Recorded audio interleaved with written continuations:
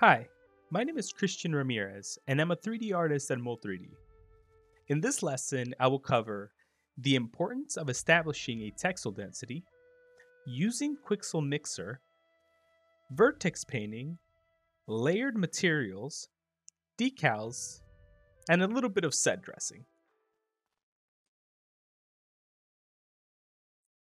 A few notes on UVs before getting started. 1. It's very important to establish a texel density at the start of every project. This will help us establish a consistent level of resolution throughout all the assets within our scene. I will explain this a bit further in just a sec. 2. There are a few different ways of organizing our UVs for textures depending on the pipeline you choose to work with. For Slay, we use the most common method, which is laying out the UVs within the boundaries of the 0 to 1 space.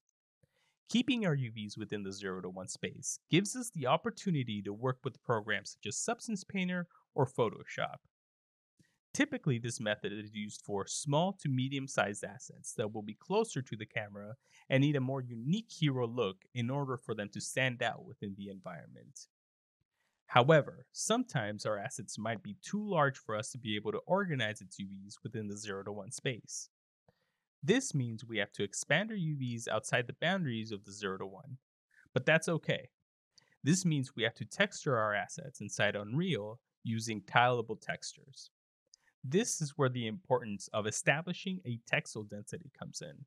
The texel density will help us determine which assets will be able to fit within the 0 to 1 space and get unique textures, and which assets will need to be textured inside Unreal using tileable textures.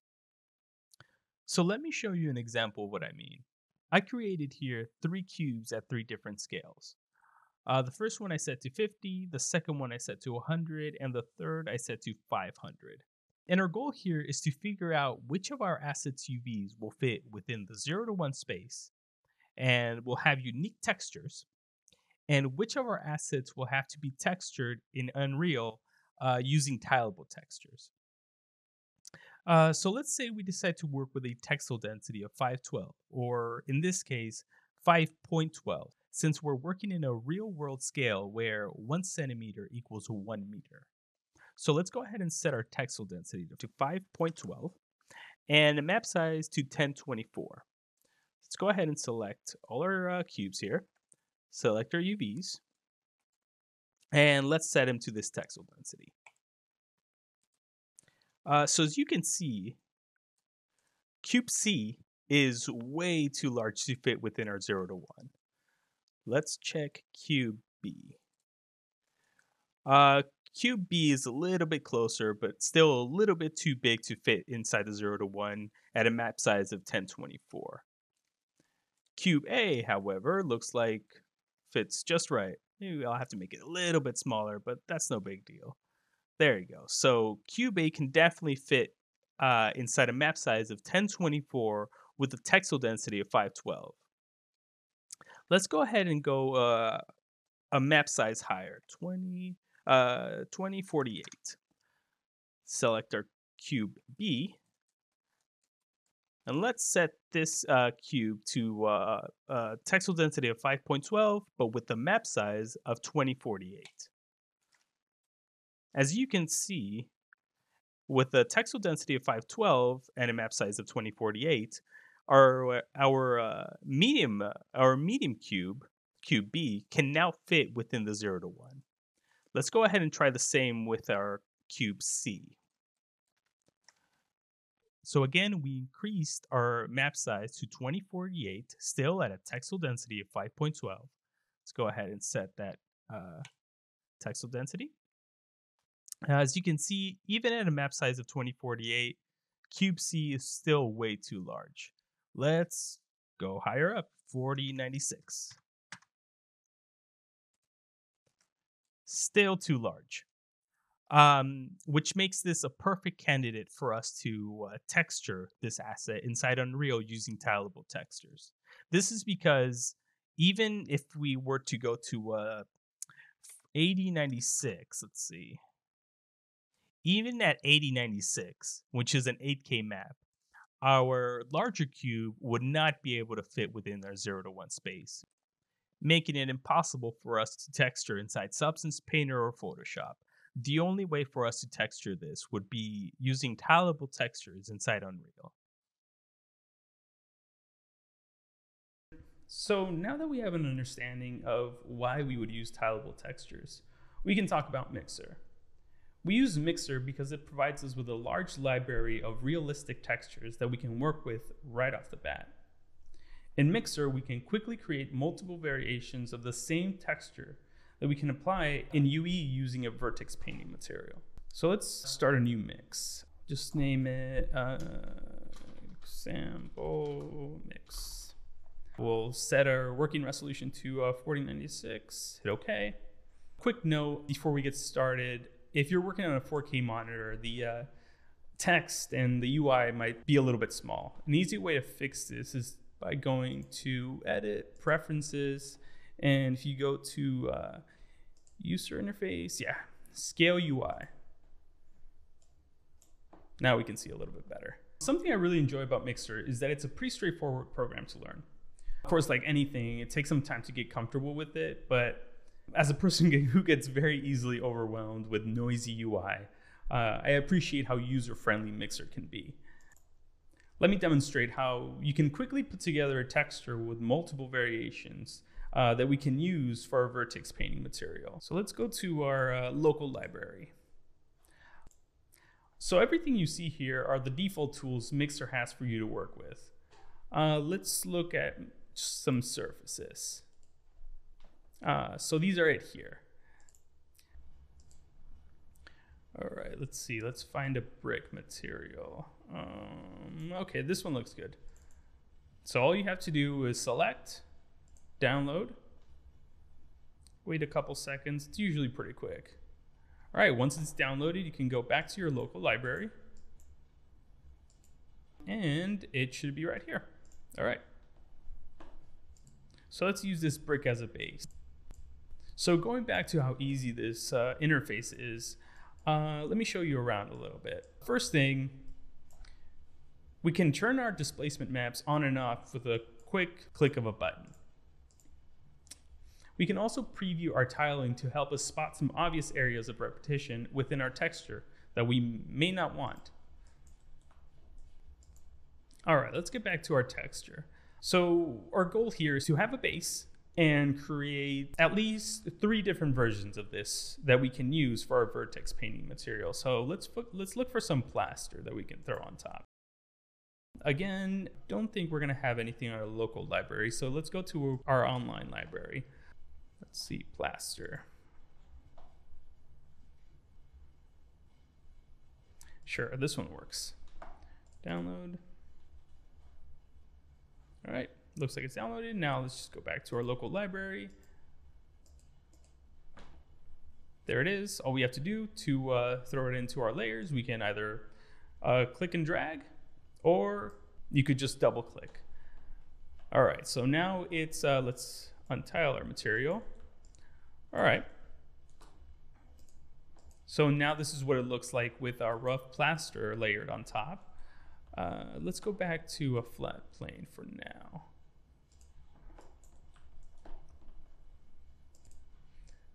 Let's go ahead and change the height of our rough plaster. So as you can see, Mixer allows you to quickly blend a multitude of materials for you to create limited variations of whatever tileable textures you need. All right, so let's say I want a thick layer of plaster layered on top of our brick. You can also change the blend radius from one texture to another, like so. Cool, that looks good. And my goal for this texture here is to have a thick layer of plaster, but we still want to have some brick poking out a little bit. Another cool thing about Mixer is that you're not limited to only using surfaces. Let's see, if we wanted to add a little bit more detail that we couldn't find on a tileable texture, we can look up some decals that we can throw on. Let's see. Maybe we want to throw some kind of patchwork on our texture. This one, sure. Download, once again, wait for a quick download. Go back to our local library. Let's switch over to Atlas. I know them as decals. Throw it on. And the cool part about it is that just like the tileable textures, you also have options in terms of height, blend radius, and you can also preserve the detail. You can also move it around. Let's see on the X. One cool thing about it too is that if you move it too far down the X axis or Y, the decal becomes tileable as well. Another great tip for when you're working on tileable materials or textures is that you can also use mask to mask out certain areas of your texture for maybe areas you don't like, or to make your textures look a little less repetitive. So let's turn off our decals. Or in this case, let's say we didn't want this bottom portion to be covered in plaster. We just wanted it a clean brick. So let's go ahead and mask out this area. And as you can see, Mixer takes care of the tiling for you. So if you erase something on this side, it'll affect the other side as well, or vice versa in terms of up and down.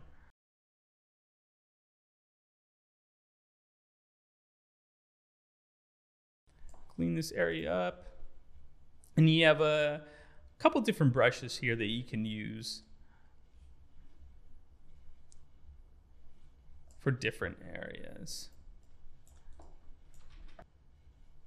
And if we go back to our layer settings here, you'll see that only the masked area or the unmasked area will be affected.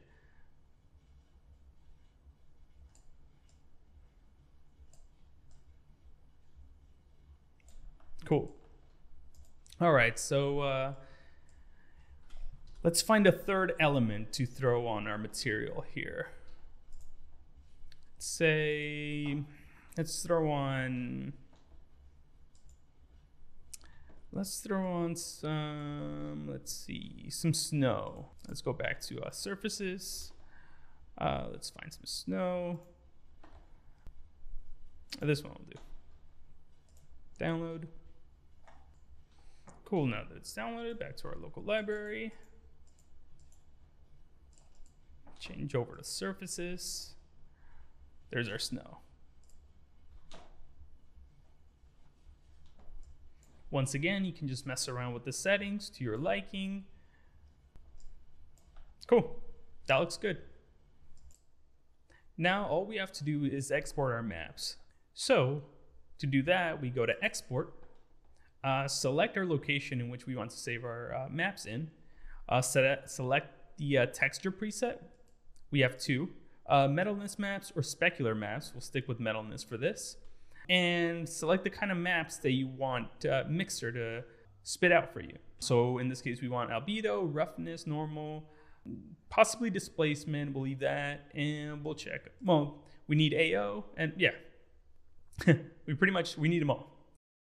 Let's see, let's select our location. Let's create a new folder. Asset name, example mix is fine. We want to set our map size to, let's go 4K for this one. And keep in mind our material or our texture is pretty simple, but they can get pretty complex, which does increase the export time.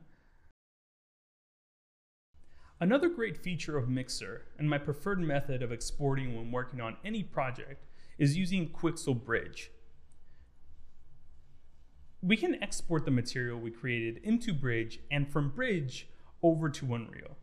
This is particularly helpful when you find yourself in need of exporting packed maps, which is something you can't currently do from Mixer. So all we would have to do is set our export target to library rather than custom, our asset name to whatever you're choosing, In this case, we'll just go with example and example mix. Our asset type is a surface. Asset category, in this case, I created a custom one, which is our vertex painting category.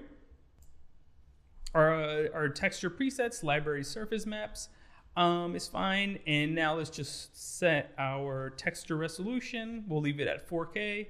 We'll export. I had already done a test run for this, so we'll just hit replace. And now once it's done exporting, let's go to bridge. Let's go down to our local tab, mixer. And as you can see, I had already exported our material in the past. So that's the reason as to why there's 3 of them in here. But now that it's in here, we can select it. And all we'd have to do is set our resolution to 4K. In our case, since we exported our maps in 4K, hit export. And it will quickly throw it over to Unreal. And these are our maps. It even gives you a preset material for you to just throw it on to any assets that you need it on. Now let's jump on over to Unreal to learn about our vertex painting material.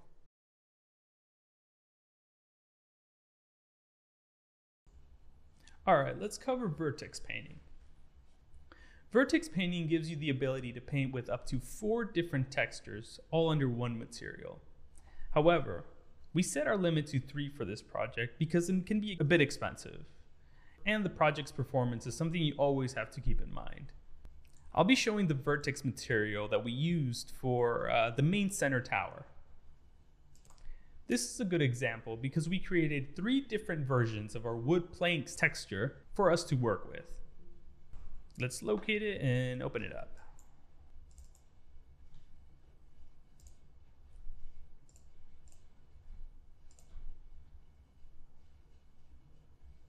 So as you can see, we have 3 different versions here. Our first, which is our base, which are the white planks with a little bit of wear. Our second, which is our mid layer, which are our white planks clean. And our top layer, which is the white planks dirty. And in here you can see that not only did we input our maps, but we also have some control in terms of our base color to saturation, base color tint, base color tint intensity, our normal map intensity. So even after applying the textures to the wall, we still have some control over how we want our textures to be displayed. But first, let's talk about how we'll actually apply and paint on these surfaces. So the first thing we want to do is select our geo. Let's go to modes. Change over to mesh paint. Now we get our options up here. We get our the main tools that we'll be using is paint and remove. So let's go ahead and remove all our paint, which will reveal our top layer, which is our white planks dirty. And now with only our top layer visible, let's switch over to paint. With our paint color set to black, which we can switch using the X key. We need to make sure that our red, green, and blue channels are all checked on. And now, let's make our brush a little bit smaller.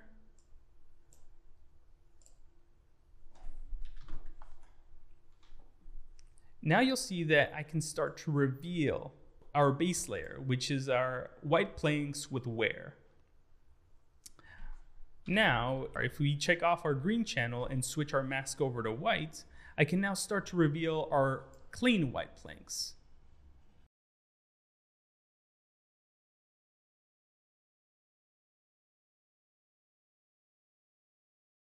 An important thing to remember when it comes to working with vertex painting in UE is that the paintable canvas on your asset is determined by the amount of vertices it has. So for example, let's go to Maya. I'm going to go ahead and create 2 planes. So I want one of our planes to have 148 vertices and the other plane to have only 4. 1, 2, 3, 4. Let's go ahead and export these out. Let's throw them in. All this is fine. Import. Let me go back to select here. All right. Throw in our, it's fine. Let's switch over to select so I can move my asset around.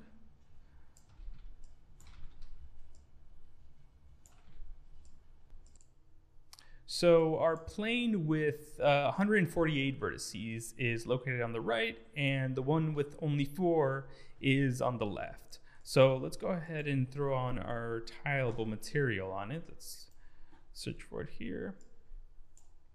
All right, so as you can see, only our wooden plank sturdy can be seen.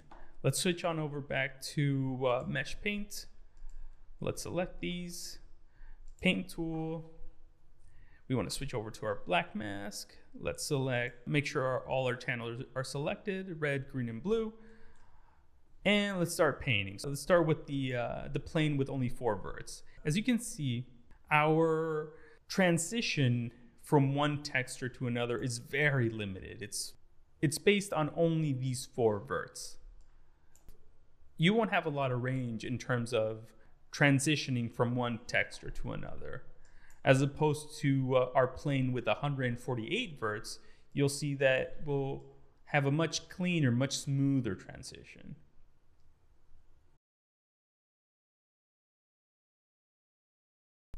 So if you plan on using a vertex painting material on any asset, do make sure you have enough vertices for you to work with. And there's really no set number for this process. If 4 verts is all you need, that's definitely okay.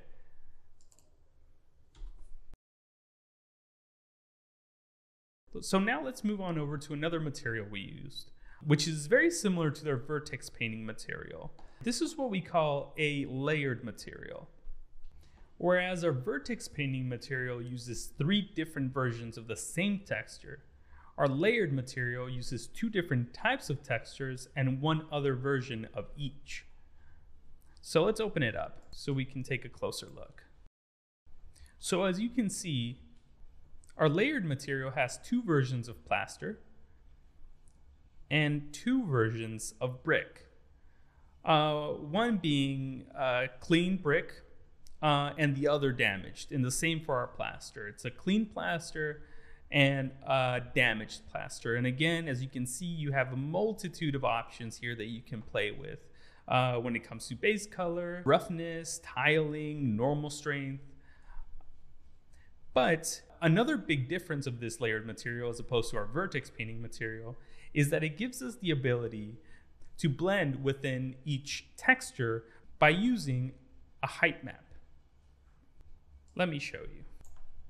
So as you can see here, we have some brick and some plaster painted on top. Let's go over to our paint tool. Let's make our brush size a little bit smaller. I think I have the wrong thing selected. There you go. All right, so see, I'm revealing a little bit of our brick texture underneath. I can do the opposite by switching my mask to white and paint over our brick. But to demonstrate the height blend capabilities, again, let me bring this over.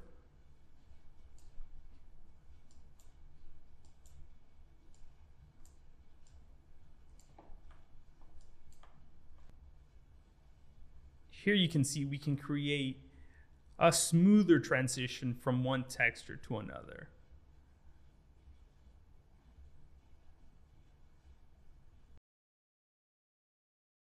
And again, that's one of the greater benefits of using a layered material, the option to blend within each texture. But again, unfortunately, these kind of materials are very expensive, so you do have to be careful as to which assets you use it for. In this case, these assets are pretty close to the camera, and going back to a previous lesson, they were a bit too big for us to texture in Substance Painter. So our best choice was to texture in UE. And another added benefit of working directly in UE is that you don't have to go through the whole process of going back to Substance Painter or Photoshop, make your changes, export those maps out, re-import into UE, and set up your material again. With the layered material or with the paint or with the vertex painting material, you can just apply directly onto your mesh, making the texturing process much quicker, especially when it comes to working as part of a team. This allows you to adapt and make changes on the spot if needed. Unfortunately, vertex painting and layered materials can only take you so far into the texturing process. So in order to develop our texture a bit further, we also have the use of decals, which are basically stickers that you can use to overlay even more detail. For example, these leaks, some of these cracks that you can see here where the wood meets the structure, and even details that sometimes you would think were modeled in, such as this trim here. And decals are projection based, so you can even use them on two independently textured assets and create a more natural look without the hassle of having to line things up within the texture map. So we'll take this leaks decal, and as you can see, it appears on both these wood planks and our plaster here.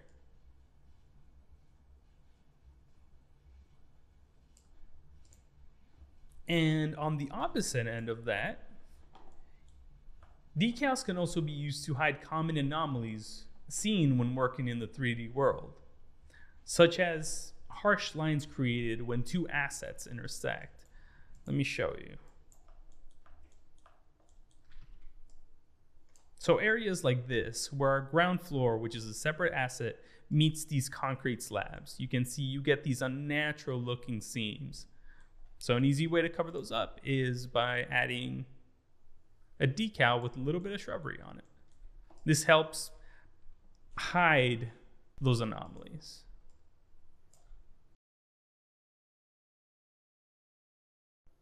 The final subject I'll be covering is set dressing.